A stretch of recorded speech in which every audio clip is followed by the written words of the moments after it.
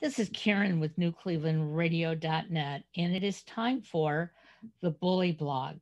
And the Bully Blog is a wonderful podcast because it's so important.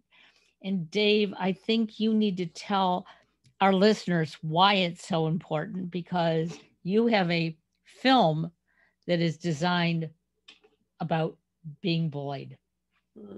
Well, first of all, Karen, thank you so much for having me on. And we're also going to meet Esther Yang. I'm very happy that she's here to join us. That she runs a non-for-profit in New York, multiple non-for-profits actually, and one that does involve, the theme of bullying. So we'll definitely learn more about that.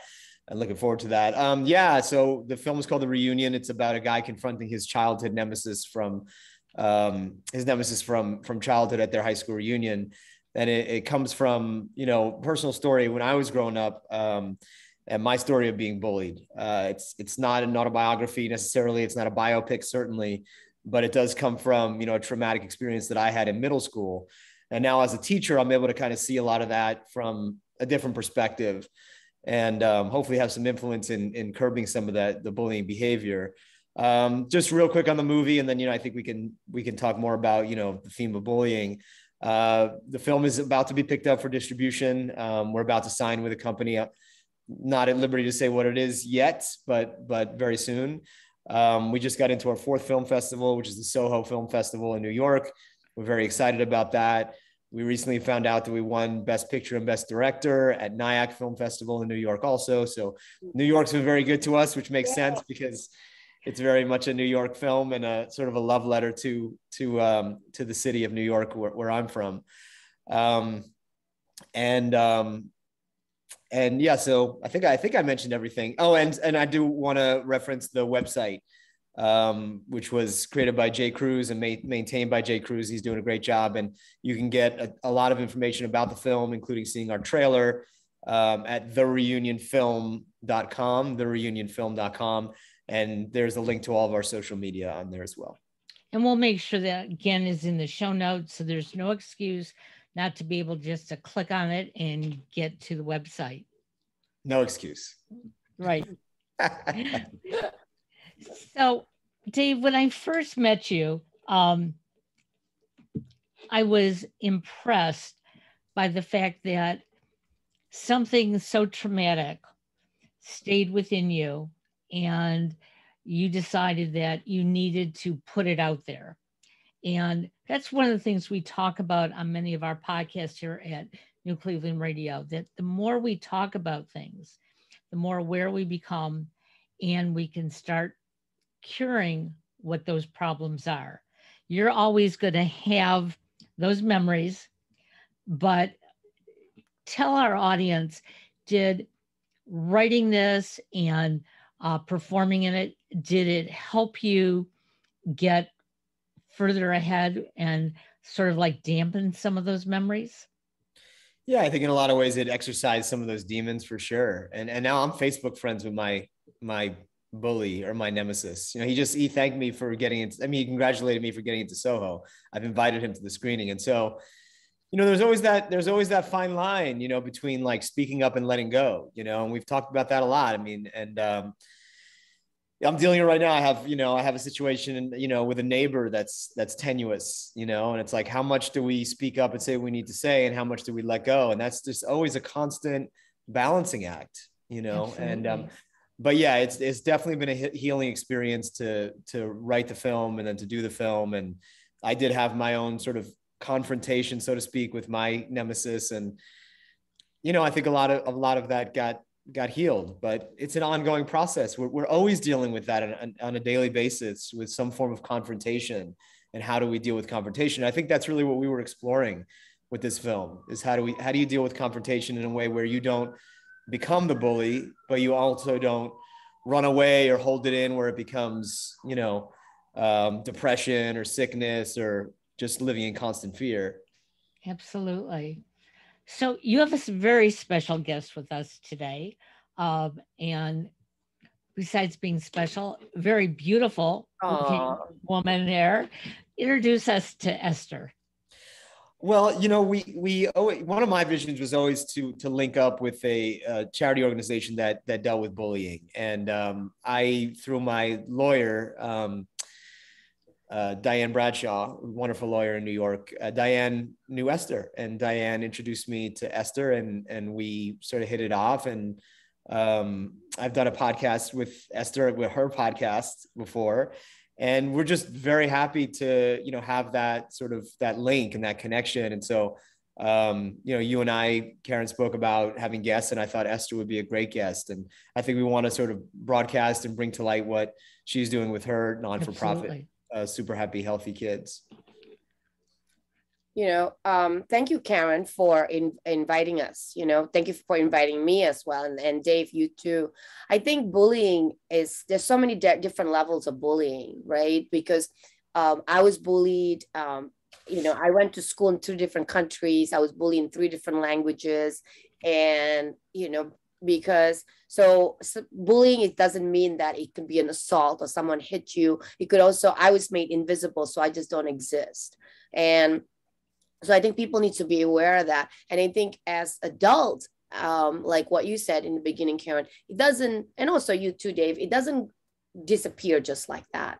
And you have to constantly affirm yourself, reminding yourself. And the movie, actually, it's very visceral. I mean, I could feel, what Dave is going through, right, what everyone else is going through. It's rather, and even my whole team went, and it's very visceral for all of us. And we had to have conversations about that and the impact of it. And the reason why I founded Super Happy Healthy Kids is because I thought maybe we can raise the kids from the beginning, like elementary kids, because how to like spread kind words and kind act. And that alone is a skill, right? People said, oh, you just be kind. No, not everybody knows how to be kind. Right. Not everybody knows what to say the right word. No one has, like in our program, it's like no one can sit alone. I mean, even though we're with COVID with 3 feet distance, but we always like, if someone is being alone, someone always asks, hey, how was your day? Just that little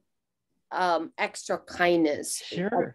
I think that's really what we focus on. And that's what focusing on Super Happy Healthy Kids. And I'm so glad to partner up with Dave, because it just, not just to partner up for the movies, but just merely to share the love and explaining, hey, we were bullied once too, and how to avoid doing it, like what you're doing with your podcast, right? Just to share the message. Well, isn't it true that, I look at the 3 of us, we are 3 totally different people from different areas of life. And we were brought up differently. So in each of our cultures, we think of bullying may be the same, but then again, maybe differently. Okay. And one of the things I shared with Dave in my first podcast with him, I grew up thinking that my friends were bullying me. And they may have been. Now that I look back, it's like, I'm not sure why I felt that much distance from them, but I thought I heard things growing up. I wasn't included in the way that I wanted to be included. And now that I look back, part of it is that was partially my fault as well. And so I think we have to think about, what is really happening and how we interpret these things. And in today's world, conversation is more important than it ever was. So I love the fact that your group is about raising happy people. That is wonderful. But the reality of it is we can't be happy all the time. No. So how do you go about this? In terms of like, well, like some of the kids will say, oh my God, her dress is so ugly. And I thought, well, I'm not sure if that's kind words. And they said, but Miss Esther, I was just being honest. So that's like very challenging, right? You want to teach the kids to be honest, and yet you want them to have a sensor or filter to what to say. And so, and I usually try, this is when we have to stretch the empathy part, right? Like, can you think about it and how the other persons will feel? So that's how we teach the kids. But then, going back to what you said, but like how you feel that you really were not being excluded, but that's your own self love and self discovery later on. Right. So everyone has their own reality. And, like what Dave felt like his bully might not feel, I don't know what you're talking about. Right. So I think everyone has their own reality in terms like, where we are and where we stand. And I think it's always going back when you put your eyes turned inward. But I think in the beginning, when in doubt, I think we just share kindness, right? We can't be happy. Like what you said, you can't be happy all the time. But I think when we stretch that, your heart is a muscle. So when you constantly like doing workout, the same thing, right? And it really stretch it out. And I think the most important thing is the empathy. And then knowing like, are you making good choices? That's the thing that we always ask the kids. So we ask them to discern themselves instead of telling them, don't do that. You shouldn't have done that. So we ask them, is that good choice? Is that kind words? Is that kind act? And then I always give the metaphor, like if you see someone with a wheelchair, do you wait for the person to ask to please open the door for me, or do you just open the door? So that's like that. Yeah. So that's and that's also for me, right? Do you kick somebody when they're down, really, or can you just offer, hey, can I help you? Are you okay? And then again, as it's also a balance too, like are we being codependent? Or are we being nice? So it's always, everything else I think in life is a balance. But again, like back to you too, like how would you know? I think how you know is first thing that's easy, because I'm a trained psychotherapist, is like do a journal, right? And then so that you can then find that path that you're walking to and your own self-discovery, where you can then start having the healing process with you, or you can internalize it too, right? So you can internalize it, but in Dave's situation, he flip it and make a movie out of it. Like, even for my own situation, I flip it and to create a not-for-profit, and then say, all right, let's see if I can use my experience to benefit others. Absolutely. So I guess one thing that comes up for me is how can we be proactive about teaching kids and adults how to be positive and build community and build ways of communicating, so that we're not always reactive. You know what I mean? There's things that happen all day in middle school where I can react to things, but like my kids are doing a team project. So tomorrow I want to give them sort of sentence starters or collaborative techniques to sort of build the positive communication, so that we're not always reacting to things that are happening. So I'm curious, are there ways that you do that with the kids that you work with, or there's things that you suggest to like build that positive culture for communication? I think for my kids, I think we also have to understand that, like Karen said in the beginning, culturally, like Asian people just don't hug and don't say anything. We're just this silent culture, right? We don't complain, and then we internalize it. We just said, okay, it is what it is. And I think we all have to look into also the culturally, the way the parents are, so sometimes like in your middle school, we don't know what's going on with mom and dad, and it affects the kids, and the kids will react. But then the question is, how do you teach kids how to be kind, or how do you even teach adults how to be kind? And for my own situation as an adult, like how do you separate yourself when you said, all right, now you're becoming toxic and I can't be with you? Like building healthy boundaries, right? Like how do you know what your healthy boundaries is? So I mean, with your movie, my team and I, we had to ask, whoa, clearly he wasn't building that healthy boundaries, or he did not know where the healthy boundaries are.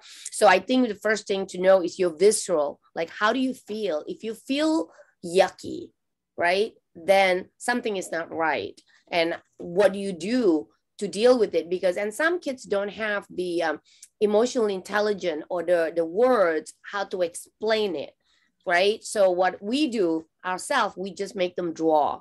to their feelings. Right. You know, and that's the first thing. And then when they start knowing how to write, then they write. But again, like, how do you do when they don't become reactive? The easy way for us, because like everybody have something to say. So what we do is like almost the, what is it? The passing the stick. Like we, and this is a skill too, being able to listen to someone's reality, which back to you, like Karen, right? When somebody's reality, whether it's an allegation or it's false, whatever, it's their reality. Like the movie is about Dave's reality. And so it's understanding that reality, and then being able to just breathe and then listen. So what I do is I have a timer. So I usually said, all right, you have 1 minute to say whatever you want, as long as you don't, stick with the I word, right? Don't like, well, you did this and you did this, and that's for I justify it, so I can do this. And so then the other person will have 1 minute, and then no interruption. So that might help in terms of you doing that. But as in terms of community, like, who wants to be nice to everybody? It's like so hard. It's an effort, and I think my mentor taught me that it's easy to hate somebody. Yeah, that's like a given. You can hate somebody, you can cuss at somebody, you can just dislike somebody, you can just, it's so easy. But it's more difficult. Love takes a long time. You need to constantly reaffirm yourself and reaffirm others. And it's like almost like raising a plant. Fertilizer, water, nice sunlight, right temperature. It's constant. It's a constant effort to be good. But it's easier to just be a nasty person. I never thought of that, and I mean, when I think about my upbringing, okay, it was repeated over and over again. Be nice. Even if that other person is not nice, you have to be nice. And I think that's why I thought I was being bullied, because I was always trying to be the nice one, and I wasn't getting that reflection back. Not necessarily were they being bad, but I wasn't getting that same positive feedback. And so I grew up thinking, well, you don't like me. You're saying things about me. And I think that's part of the culture as well, because my mother wanted 3 perfect children, and she never got them, but that's what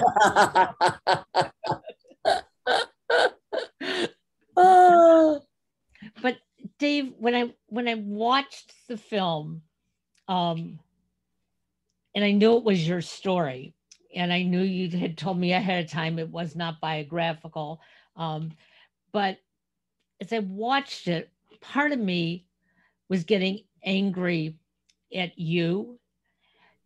Has anybody else ever said that? Not really. Getting angry at me? No, not really. I think you're the first, Karen. Because I saw so much, even though there was weakness, I saw so much power behind you that I just wanted you to like, I know how to fix this, and I didn't expect it, and I expected it to be in a calm way. And I'm not sure why. And I went back and watched it a second time to see, did I feel the same way? And I did. And I'm just curious because it was heartbreaking to watch the movie.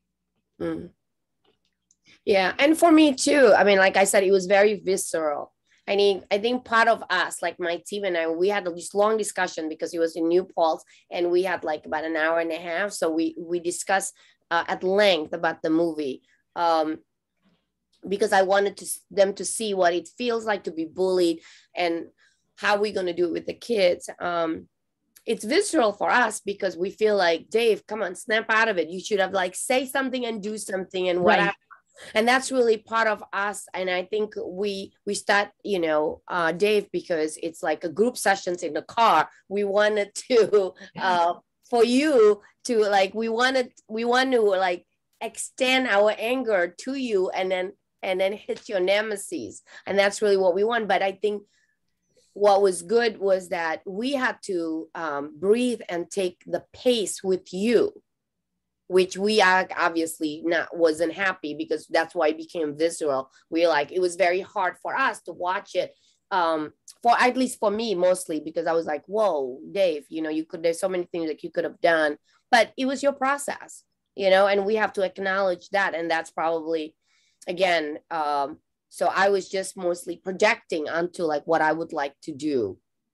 I'm so curious with both of you. So what were you projecting? What were you fantasizing? What were you wanting Ricky, not me, to do?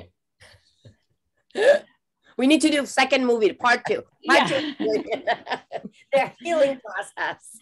Okay. See, I guess when I was watching it, and maybe I was seeing you as Dave, who I had interviewed, and then seeing you as Ricky, but I just kept thinking, you know, you don't have to be in this much pain, you know, that you really knew what to do to get out of the pain. And that really is not fair, because that means I'm putting my thoughts on you, Dave, and you, the character. And, you know, that says a lot, that that's what we do in our culture. You know, we project, well, I expect that you're going to act a certain way because of what I know about you. So what did you want him to do? Did you want him to just knock the guy out, or I'm curious. Well, not necessarily knock the guy out. I wanted you to see that, you know, maybe you were partially wrong. Okay. Well, that takes time. You know, it's interesting because when I wrote this in my 20s, it was really a revenge fantasy. Simply that. It was a revenge fantasy of like, I was bullied and this is my revenge. And there's a reason I think that it didn't happen in my 20s 20 years ago, because there was a whole other arc to this film that hadn't been played out in my life. And that was really about the inner journey, right? So it did take a very long time for me to recognize, oh, wow, I had a part in this. And I'm very much like that. Like that other guy. We're a mirror image of each other.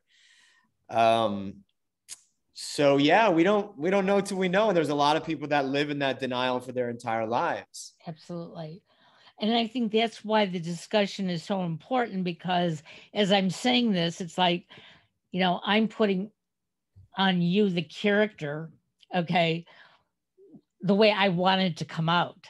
And that's really that is not what this movie is about. It's about how the character gets out of it. And you know what? It's real life. That's what we wanted. You know, we've seen the movie where the you know, the guy who's been bullied confronts his bully. You know, I mean, we've seen that story. I grew up with that story. I love that story. Yeah. The underdog, you know, it's Rocky or Karate Kid. And I love that story. But these days you have to do something different. Right. Because we've all seen it all. So there's got to be some kind of twist. And the twist here, I think, was really, well, I don't want to say too much, but we see a different perspective on the bully, and we see a different perspective on the bullied. Right. Right. That I think is a little bit surprising and hopefully a fresh take. And also for you to look into like the balance of the yin and the yang too, you know, and that's really the healing process, right? I mean, like I said from the beginning, you know, it's so easy to just hate somebody, boom, you punch somebody, but it's harder to have to run through the process, like the washing machine, you know, you wet all your clothes and then the detergent went in and then you'd spin and spin and spin and then you know, rinse and rinse and rinse. So that's, I think, the process that's challenging. I agree. And that process is painful. So now I kind of get what you're saying, Karen, is like, just do it. It's like I'm dealing with a neighbor right now. I'm dealing with a neighbor who's, you know, just moved in, you know, slamming doors, loud pounding music. And like, it's like, okay, what do I do with that? Because I go back to like my childhood and not that re-traumatization of like where we go when we get re-traumatized. Like, oh, I'm 12 years old again and my stepfather's threatening to kill me. You know what I mean? Like, got it. That's where, you know, that's where I go, you know? And so I'm not going to react from that space, because if I react from that space, it's not going to go well. It's going to be an altercation of some kind. So it's like, how do I process it? How do I take it to my spiritual program? How do I take it to God? How do I process it so I can confront the situation in a way that's going to be a win-win, hopefully going to be a win-win. And that does take time. That takes a little determination. And I don't like it either. I just want to go over and deal with it. Right. And so being able to sit with that fear, being able to sit with that ambivalence is what Ricky was going through for much of the story. Do I go the Danny way, the Buddhist way, or do I go the Andy way? Which is the right way? It's like, there is no one right way. You know what I mean? It's kind of a combination of both. And again, that's kind of what we were exploring. And I'm still exploring it in my life. I still go through it. Yeah. Well, and I'm glad that you brought that up because, we think that we get over certain things. Okay. Like, okay, it's not your stepfather, it's somebody else. And I lived through that and I know how to do it. And we assume that we should be okay for the rest of our life. Yes. It's that voice, right? That pounding voice that literally is like, I'm not gonna even say the words, but it's like, you wimp, you know what I mean? You wimp, I don't just go over there and deal with it. Especially for men, because that's the mythology we grew up with. Is like anything but that. So you got to quiet that voice. And how do you quiet that voice? You become the bully. You know what I mean? And so, and we've dealt with that toxic masculinity. That's the big catchword that people are talking about. What is toxic masculinity? It's that, right? It's the inability to process. It's the inability to not have to deal with everything in a sort of macho way. And I think also we also have to clear up, though, just because we do everything being centered and being grounded or doing the Buddha's way or doing the Zen way, even if we do it the right way, doesn't mean that the reaction will be all kosher and clean, right? Exactly. Like we say this and whoa, they went unhinged and go to another planet. So I think we want the listener to understand too, just because you do your meditation, you do your yoga, you do all the right thing and you say the right thing and you tape it and people see it, whoa, you did all the right thing. And this person just went like unhinged. So when that happens, actually, and I tell this to the kids, so we count our blessings, we're not like that. Because after that, you go like, whoa, it's not us now, it's them. Right. And we just count our blessings, that we're not at all like them. Pray for them. Yeah. Right. I talked about this in another podcast earlier this week. We were talking about domestic violence and how particularly women, and they go through domestic violence and they go through treatment and they have support, they believe, okay, I'm all right now. This, it was never going to happen to me again. I know what happened in the past. I am clear. And then all it takes is one person to look at them cross-eyed, and it all comes back. Now that, I'm putting all this together with this story and that, it is important that our listeners understand that we can do all the great work we need to do, but just a tiny spark can bring it all back. And it's up to us to try to find that way. Like you said, Dave, I'm not going to react right now. I've got to zone in, because if I react, what am I gaining? Hardest thing in the world. It's one thing I came up with teaching was, whenever I'm in fight or flight, my only job is to get out of fight or flight. And that's so hard. It's like, I want to deal with it now. I think that's what the audience wants too, is like, deal with it now. It's like Hollywood, just give us what we want now. It's like, no, but life doesn't work that way. Right. And it's hard. It's really hard.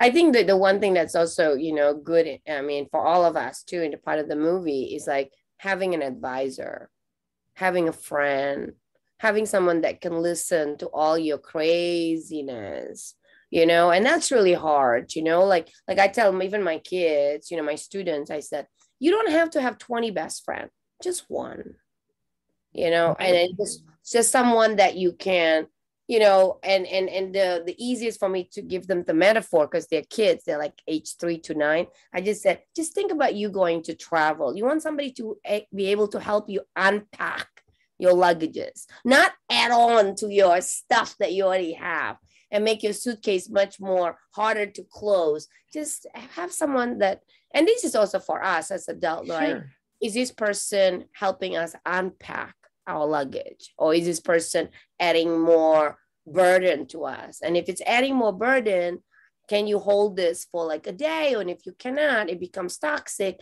Are you brave enough or courageous enough to just say, I gotta go and let go and be at peace and let go and love, right? And then find that inner peace. That's also challenging for each of us in our own self-discovery.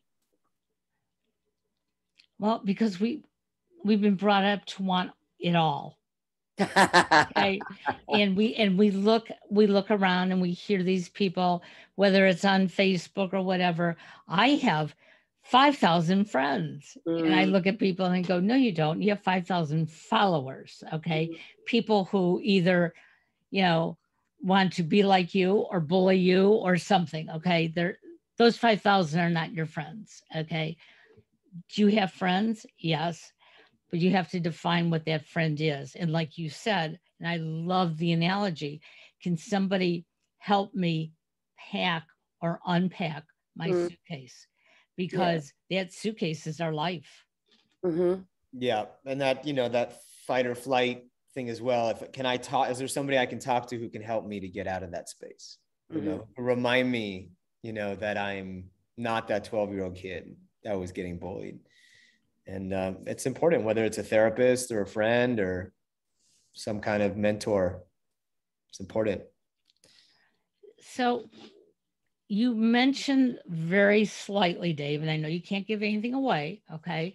You're going to be in another film festival coming up. Are you going to go back out to New York for that? Oh, yeah. We have a limited amount of these things. We've been waiting for 2 decades. So I'll be there. And I'm looking forward to hanging out again with you. Yeah, Dave. that'd be great. Yeah. It'd be great to see you. That is absolutely wonderful. And it sounds like you're taking this to another level at some point, which I think is absolutely wonderful. And some of our listeners who maybe only will see the trailer right now will then finally get to be able to see the bigger picture, which would be wonderful. But Esther, I have a question for you about bullying. Okay. So this whole pandemic has been terrible for all of us. And especially in certain areas, Asians have been targeted. Yes. And that, just inflates bullying. How are you dealing with it? Because I interviewed a gentleman this morning, an Asian gentleman, and he kept thanking me for being nice. And I thought nothing of it. We were having a conversation. We were having a podcast. He's a human being. It didn't even come across. And he said, there are a lot of people who won't talk to me and won't have me on their podcast because I'm Asian. And that really hurts. So you're in New York. What's it like? What's going on? Can you tell us? Well, there's a huge increase of Asian violence, and like I founded Super Happy Healthy Kids, and we deal with the elementary kids. And my team and I were like thinking, what do we do with this increase of Asian violence? Because due to pandemic, or at the end of the day, who cares due to what? The result's still the same. Sure. The Asian increase and the elected officials say blah, blah, blah, almost like the Peanuts gallery, wah, wah, wah. Okay. But they still constantly Asian. We just recently where a woman just literally pushed another Asian woman, just pushed just like that on the video in an incoming car. And thank God the car stopped. And, so there's so many incidents. One of my friends got assaulted. I'm a second degree black belt, and I don't even go out at 7 and 8 at night when the sun, for me to have to build boundaries for myself in New York terrible. City, Yeah. it's terrible. So I founded the AAPI for Change, is the Asian American Pacific Islander for Change, and it's aapiforchange.org for a lot of reasons. So now I go to middle school and high school and talk about how they can be an ally for Asian American, because Asian typically, like, we don't say anything. They make us look invisible, and or they said, oh, you're just being sensitive, or whatever that they said. So sometimes, like, I myself, like, being gaslighted, right? Like when we're talking about bullying, we talk about the increase of Asian violence. This is when, like, not that long ago, when someone looked at me and said, hey, Esther, when am I going to get my laundry? And I said, I'm sorry. I had to, like, double check what he just said. When am I going to get my laundry? I said, I don't even get my laundry. I don't even do my laundry. I get my laundry done. And in New York, you can get your laundry done for like $1 a pound. And so, just to let you know, and I pay for that. But the thing is, like, people say it even though they're insensitive. And I think for Asian, they just need to nip it at you just nip it. And I said, you know what? That's not appropriate. That you're making a racist comment. So I think we need Asian particularly. This is why the AAPI that I founded, because I have to, again, it's a skill, right? I have to learn how to speak up and say, that's not okay. This is not okay. And, so a lot, and sometimes I have a delay reaction as well. Sure. And this is the part where I blame myself, I blame my parents, because I can, so because I was waiting in a doctor's office. And, we were getting all our COVID tests like a year ago. All of us were waiting. And I got up using the restroom and then just talked to my friend, I hold your jacket while you're going to the bathroom. All of a sudden, this woman didn't target anybody else, target me, and said, why don't you wait outside? And I said, this is my chair, so I'm sitting down. But my friend, who's Latino, she picked it up right away. And I said, and then said to her, why are you picking on her? Why her? Everybody else is there. Why are you picking up on her? Like, I had to think for a minute when she said that, because I, with all the knowledge that I know, this just happened like a year ago. And like I said, I had to think, whoa, Esther, you just had a delay or reaction, because she was right. She didn't pinpoint on anybody else but me, because I was an easy target. And that's what she said to her too. Is it because she's Asian, she's an easy target? And that's what you said. So I think, to answer your questions, and I think Asian need to speak up. That's number one. And I think everybody else surrounding the Asian community needs to start taking videos and start, like, helping out and saying, hey, that's not okay. And I think we also need to look at our government, right? Because it's from the beginning, from the template. So if the template say it's Chinese virus and everything else, then it built this pandemic, like a tsunami, anger that we have so many deaths, so let's just blame it on somebody. So I think that has a lot to do with everything else. But knowing all that, for me, it's like, when I talk to people, I just said, how can you be an AAPI ally? How can you be an ally with the increase of Asian violence? What can you do? And I interview, actually, our district attorney, Alvin Bragg, who's the first African-American district attorney. I'm going to interview, I'm going to try to interview. I interview a couple of elected officials, and just talking about this movement and what are you going to be doing about it? And Absolutely.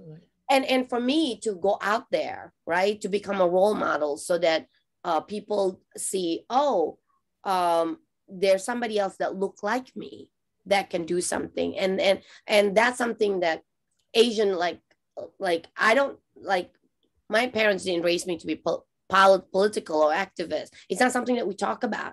You become a lawyer, you become a doctor, you become something else, but it's not something that we talk about. And then that's something that, as a community activist, I also tell people it's something that we need to talk about. Absolutely. Absolutely. Well, you should not be bullied. Nobody should be bullied. Yes, of course. And I think your comment that we do have to speak up. Mm-hmm. When somebody, maybe I can't say the woman was, it was a mistake what she was doing. She knew what she was doing. But sometimes people do make mistakes. And so if we speak up, maybe we can correct it right there and then. But it's like you said earlier, Dave, you can't do it with a knee-jerk reaction, because if you do, then everybody is on the wrong side. Sometimes somebody else needs to speak up, and your friend did. You know, I remember having a friend, African-American, when I was younger. We went to a beach club and somebody made a comment of like, why are you here or something? And I was like, whoa, what? You know, like, because, you know, he might have reacted from that place, you know, that fight or flight place. And then he might have looked bad. And it's like, sometimes, you know, we do need to step in and speak up. And I mean, it just saddens me and it angers me, you know, what you've talked about, Esther, in terms of the violence against Asians, in part because of irresponsible leaders in government making, you know, ridiculous comments or accusations that somehow, because a virus came from China, that somehow we would blame China for a virus, as if a virus somehow, you know what I mean? Like, as if, you know, people had some say in where a virus is going to go. It's just so ludicrous that we're living in times like that, and that people will follow, you know, that sort of, you know, vitriolic talk is, it's very upsetting.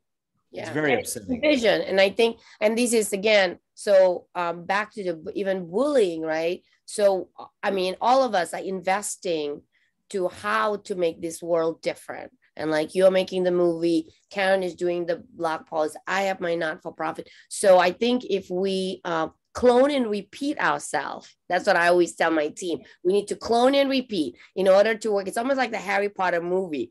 You know, the Voldemort is creating an army. We got to create an army too, you know? So it's almost similar. The same thing with, like, you know, with the yin and the yang, it's constant fight and constant struggle, how to form that balance. And we can't lose sight of that. And even though as much as discouraging it can be, and even though I can say, oh, I kind of blessing, I'm not like them, or we share kindness even to the undeserving. And that's sometimes very challenging, but we must, right? It's our path, it's our journey. And if we're not going to do it, who's going to do it? So the only thing that we can do, like, you know, you making the movie, you having the podcast, Karen, and it's doing like, all right, now we clone and repeat. We're going to keep teaching people how to be kind. And wow. It's hard not to go to the dark side, right? I felt myself getting a little bit angry, and you know what I mean? Then we become what we're, you know, what we're speaking up against. Right? You know, anger is anger, violence is violence, hatred is hatred. It doesn't matter if it's left, right, you know, what political side you're on or what have you. So yeah, we got to kind of take the high road and try to be positive and build communication. I'm actually watching Star Wars right now with my kids, the hero's journey, and you know, bringing that to another generation. They don't know Star Wars. They certainly don't know the original. Yeah. But, yeah, it's challenging not to go to the dark side. The dark side is very tempting, right? It's so easier to get there, you know? It's like, come this way. And it's extremely tempting. You know, well, it's harder. And if you follow Hollywood, there is so much dark side in entertainment.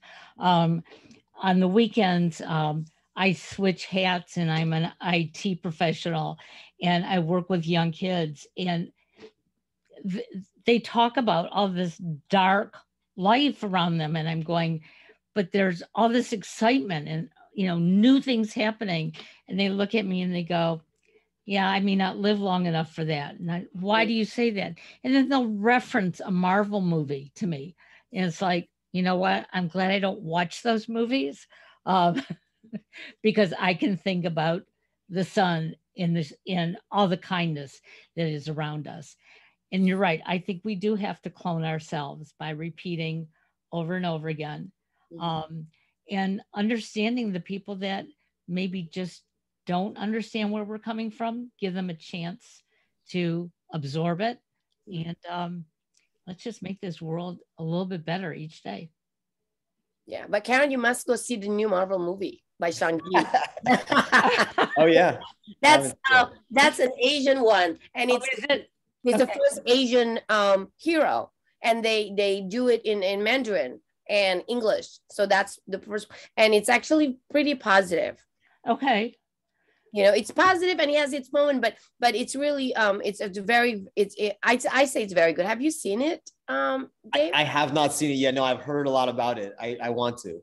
Yeah, so it's good. So definitely go see. That will be the first Marvel that you're going to be seeing. Oh, and my son will not believe it if I go, but I probably should surprise him. So Also, it's I go to movies to support, and because like with Dave, to really support the artist, right? So I don't go to the movies because of anything, but I support because this is the first Asian and the first Asian Marvel hero. how Good wonderful. timing. Yeah. Absolutely. Yeah. Well, we're going to keep doing the bully blog because it's really, really important. Yes. And we encourage our listeners to, write in and tell us what's going on. How can you be the next person to help? How can we stop this infiltration into each other's lives? And I hope, Dave, that you will continue to heal. And I can't wait to hear about the next festival. I would love to be there, but I will be in upstate New York in November. So that's maybe Just gotta go downstate. But maybe there will be another festival. You never know. Yeah, and then we can go. I can take you to Chinatown and have dim sum. Ooh, There you go. There you go. Sounds good. Well, everybody, take care. Esther, it was wonderful meeting you. Thank you, Karen. And Thank you for inviting. Absolutely. And Dave, have fun in school tomorrow with the project. I can't wait to hear about it. Thank you, Karen. Thanks for having us on. And again, if you want to go to thereunionfilm.com, you can see all about the Soho Film Festival. And again, we're about to get distribution. We're going to be releasing the film in February. So it should be on, various different platforms. So we'll keep everybody informed. Take care. Bye-bye now. Bye.